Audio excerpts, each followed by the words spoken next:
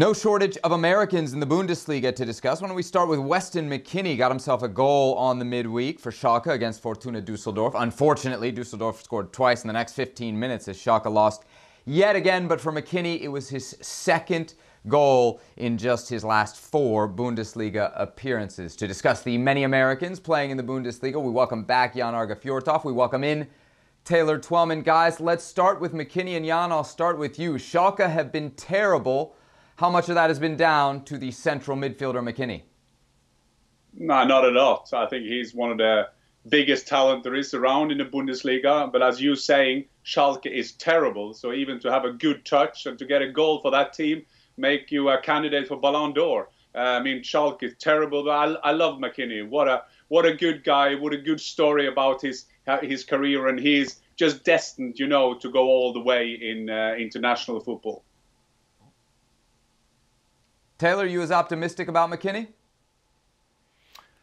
I am, because he's still young. However, there's a little bit too many up and downs for me in his game. And what I mean by that, and I actually sat down with him a couple weeks ago on my show Banter, and I asked him, what is your best position? And at times, see, Jan's right. He's an exciting player when he's allowed to go forward, when he's got freedom to run, when he's often the 3rd or 4th attacker inside the 18.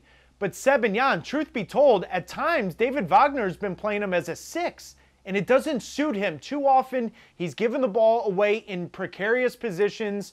He's lackadaisical at times, ball watching, defending. But when he's more of a number 8, when he's got freedom to kind of fill in the gaps, run around, he does have a special ability to get forward. And I think when he comes to the United States men's national team, that only works if Tyler Adams is playing as a 6. How Greg Berhalter figures out those two's key. Yeah, I think you're right in terms Interesting, of, you should mention a bit out of position. That I agree on you. And sometimes you have to depend on what kind of manager is set on you. I would love to have more goal points from him as well. But I mean, the basic got to be that you play in your perfect position. Now we'll see how long David Wagner will stay in his job. Schalke came out today and said they supported him, and we all know that is the first sign of firing him. Jan, Taylor mentioned Tyler Adams for Leipzig. Obviously, they've had a rough restart to the Bundesliga, but he's been in and out of the starting lineup. What's his reputation among Bundesliga critics? I think, first of all, Red Bull, or Rasenball Leipzig, as they want to call themselves, have been a lot under attack in Germany. But there is one thing good about them, is that their ability to find good players. And Adams is in there.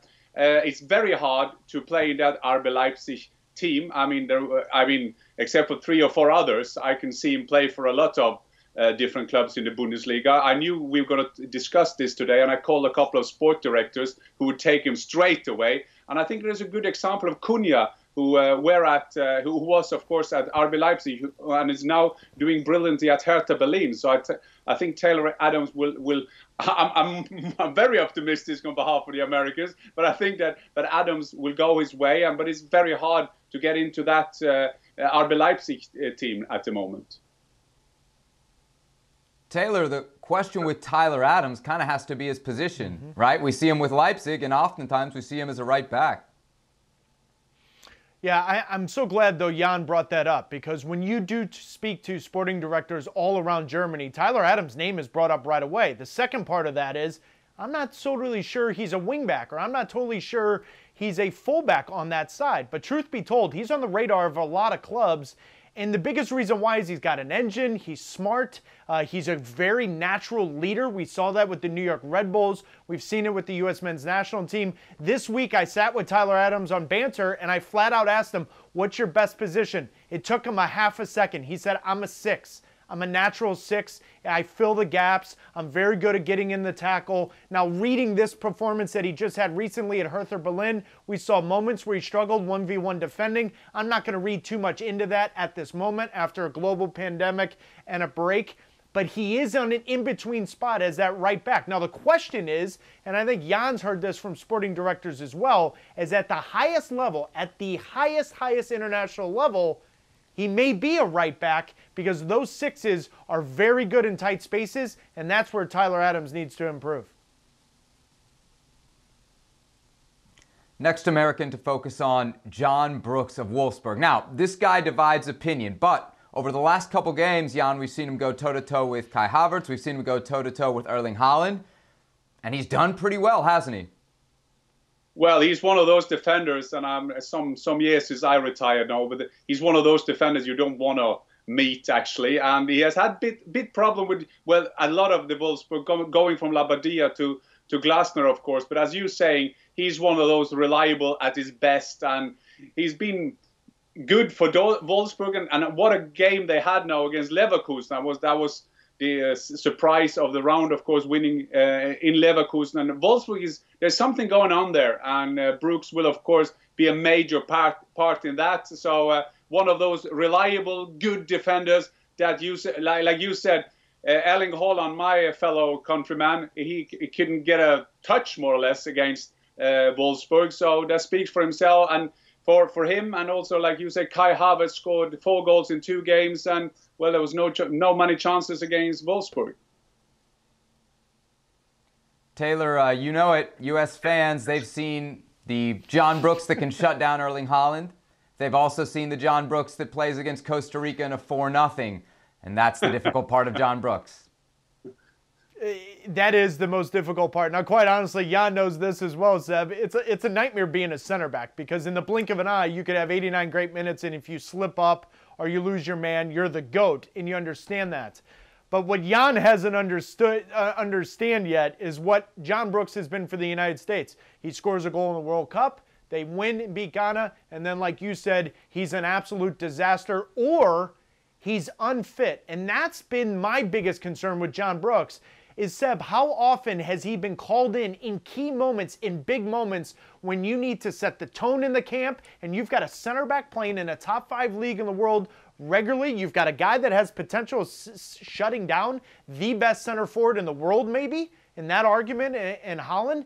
And then he shows up and he's injured. So if the United States men's national team is going to have any success in World Cup qualifying and ultimately in the World Cup, John Brooks has to be playing at this level and not the level we saw against Costa Rica where they lost 4-0. Next up on the list, Josh Sargent. Now, you can't talk about a striker without talking about his team. Jan, how bad are Werder Bremen right now? Well, 2 last games they've done well. They haven't conceded goals, which is a good start. And I'm sitting in the studio with a Werder Bremen legend, Rune Bratzett, sometimes, and he's so furious of how they're doing. Sargent got it all in terms of physical presence and everything. But it's, of course, very hard. I've been around for some different leagues playing for teams who could go down. And that is the hardest thing for a striker, because you don't create chances, and Werder Bremen at the moment don't create chances. Having said that, I asked the sport directors today, is this a guy, I don't know, as good as you guys doing, because sorry, I didn't see the Costa Rica game with Brooks, but when I asked them, should he go down with Werder Bremen? Is that good for a kid? No. Move away, straight away, because this guy got a potential to play in the Bundesliga. He just needs to play in a better team where he get more chances. And it's quite hard for a guy who loves to score goals playing for Werder Bremen at the moment. Even Lewandowski would struggle. Taylor, you agree? Should he stick around or not stick around if Werder Bremen do go down?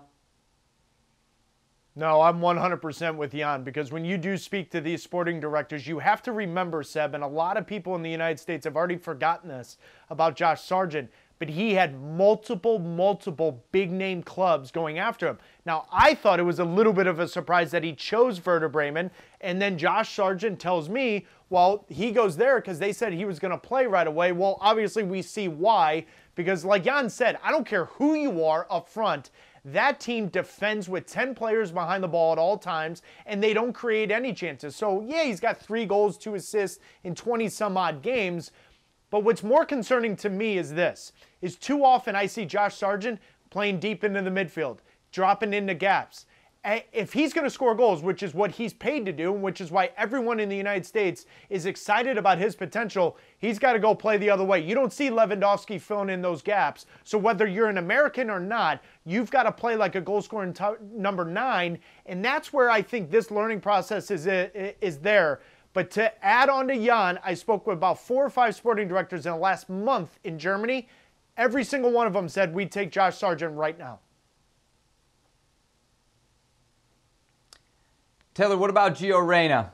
We've done it before, from Freddie Adu to Christian Pulisic. Why shouldn't U.S. fans be over the moon about this kid? Any reason? No, Gio's special. If Jan probably didn't see it, but we've got a morning program here in the United States, Good Morning America, and he was on with the return of the Bundesliga, and he spoke to Robin Roberts and company, and you would have thought he was 25, 26, 27. Very composed, very mature. Now, the Under-17 World Cup was a disappointing World Cup from his perspective, from the United States perspective, but it's difficult to read into just that tournament. But what he's done in his time with Dortmund, how Dortmund has handled him, they keep reminding people, you know, slow down, it's going to come. He's special. He's got the technical ability. We saw the goal he scored in the DFB Pokal game. So he's got the ability to be a special player. He needs to play regularly. I think he's going to get an opportunity to do that. But I love the fact that he's at Dortmund because Dortmund's doing the right thing by a lot of their young players.